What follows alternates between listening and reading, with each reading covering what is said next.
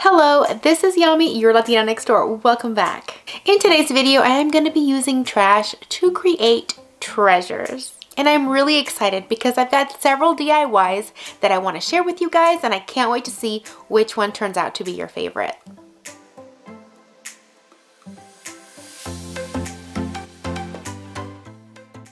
So for my first trash to treasure, I am using these leftover leaves from my floral bushes that I used to create my Valentine's topiary and wreath. I will also be using some black poster board that my husband had used for a project, and this is what was left over. Now before I did anything with those, I got some poplar boards that I get from Home Depot. These come in 3-foot lengths and they're only $1.05, and I always have these on hand in case I need to make any frames or do any projects with them. So I got these cut in order to make a frame for this project, and I got some of my favorite wood tint in the color walnut, and I gave them a good stain.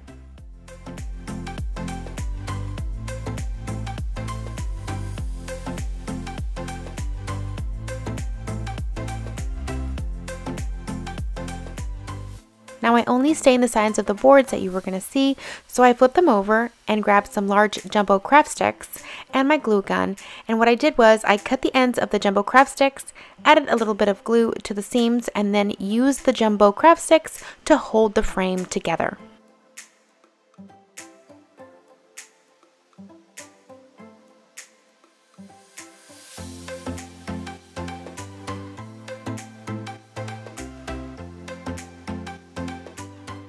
Next, I took the poster board and put it behind the frame. That way I made sure it fit properly.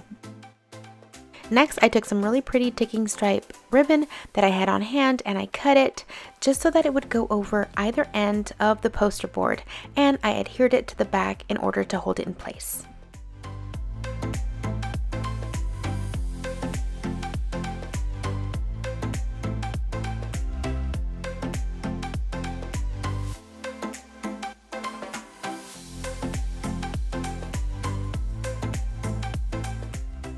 I set that to the side, and I grabbed all of those little leaves that were left over from those Valentine's rose bushes, and I took this little piece of wire, also from Dollar Tree, that I had from a previous project, and I cut it to make one solid ring. I took some hot glue and some leaves and began to wrap it all the way around.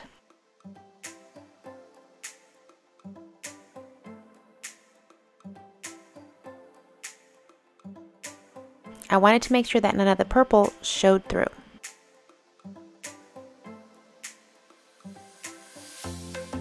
So once I was done with that, I started to cut all the leaves individually, and I folded them in half at their crease and then began cutting smaller leaves from those larger ones. I was going more for a boxwood type shape of leaf than those large pointy floral ones. In order to speed up the process, I stacked some leaves and cut them 3 at a time. And then when I had enough, I started to hot glue them onto the ring and kept layering them over each other.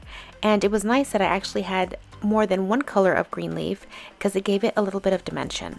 And I just went around until I was happy with my little mini wreath.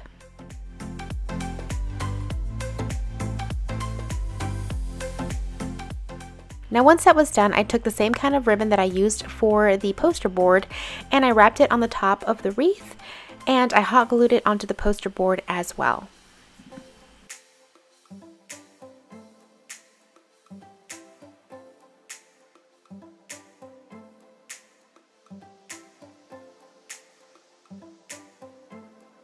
Now I put the frame over it just for a second just to make sure that everything laid well, and then I added some words that I created on my Cameo to the frame. Now the words that I'm actually using mean bless our home in Spanish, and I decided to go ahead and do that because guess what? There's not a lot of farmhouse signs out there that have Spanish or even a little bit of Spanglish.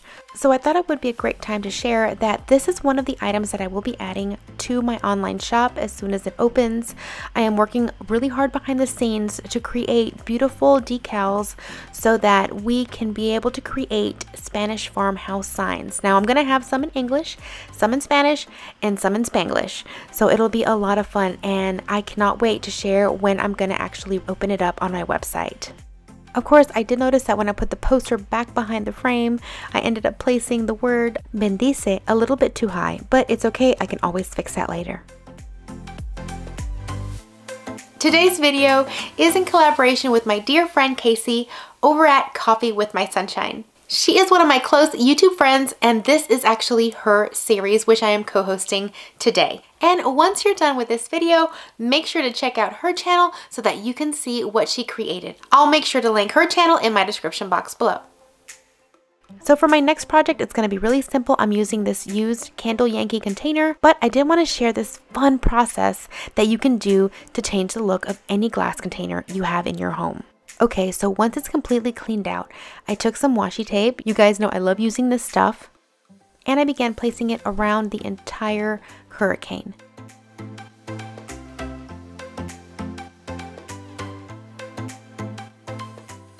I placed 2 stripes close together, and then I added 2 more on the other end.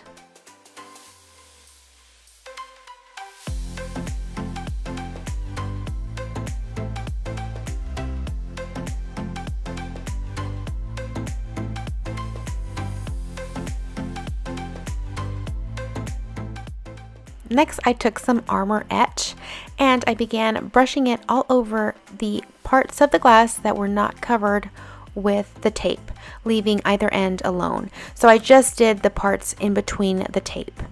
And you want to add this on very thick and leave it on for about 15 minutes. After 15 minutes, you are going to wash everything off and you're going to peel that tape back off, and you have just etched your glass. And just a little disclaimer, that stuff smells pretty strong. You want to work with it in a ventilated area, and you want to make sure you don't come into contact with it with your bare skin. Follow the directions and you should be fine.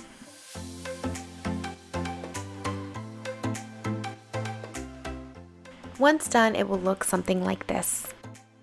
And while finishing this up, I ran into more trash.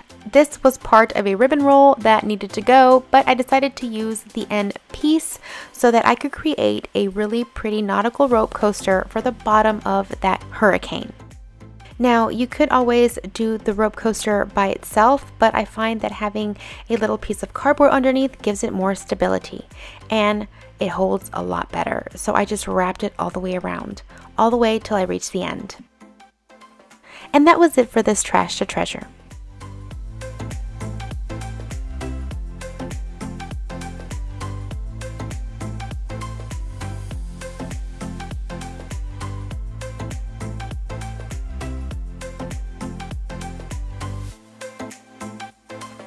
I love how the etching gives it a nice pattern, but it doesn't block any candlelight that might come through.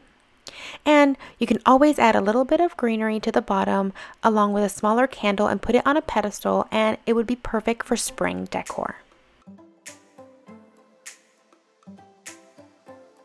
So for the third one, I actually got these little cardboard pieces. They came in between those small glass containers that you can get at Dollar Tree, and they were just in the packaging. So I decided that I was going to make myself a Swiss cross sign. If you've seen any farmhouse signs, you have probably come across a Swiss cross sign. The first thing I did was get some black chalk paint and paint them black.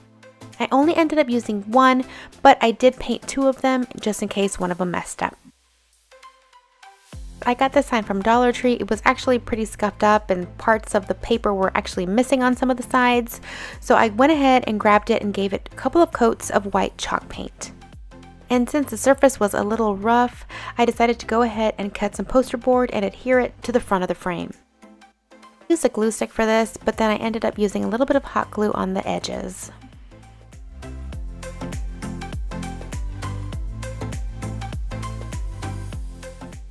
Next, I found more trash. This was contact paper from Dollar Tree that was literally all that I had left. I don't even know why I didn't throw it out, but it was actually a good thing that I didn't because I needed to use it for the edges of this box. I took it, cut it, peeled it, and applied it to all of the borders to make it look like a wood frame.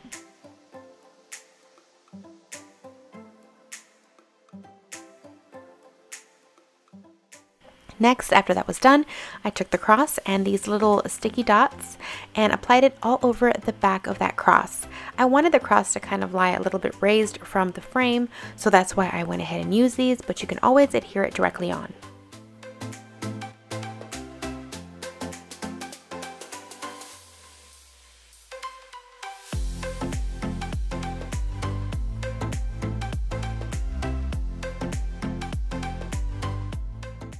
And the third trash or treasure was complete.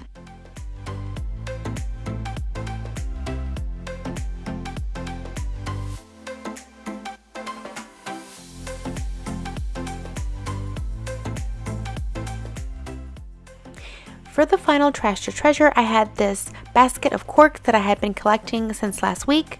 I'm just kidding, for a couple years now, and I cut some of that black poster board that I had again left over and made it into a heart. Then I placed a border of corks all around it.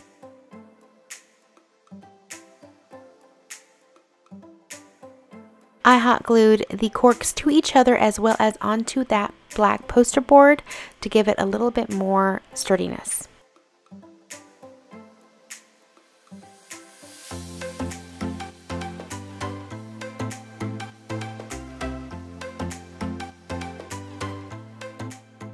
Once that was done, I took some black ribbon and began to hot glue it all around the center of the corks and around the entire heart.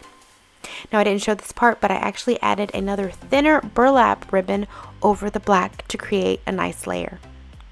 And after that was done, my heart was complete.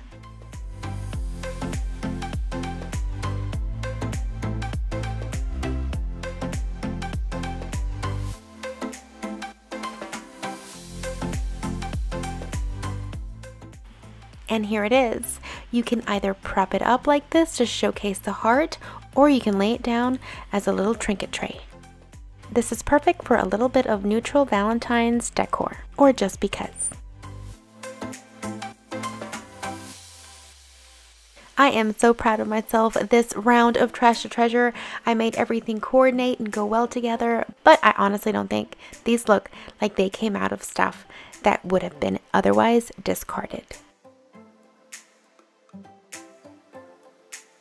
I hope you enjoyed this. If you enjoyed Trash to Treasure videos, please make sure to give this video a thumbs up and let me know in the comments below which one of these transformations was your favorite. Sometimes it takes a little bit of imagination and looking around at what you already have to create something beautiful for your home. Thank you so much, Casey, for having me as your co-host this month. It was a true pleasure.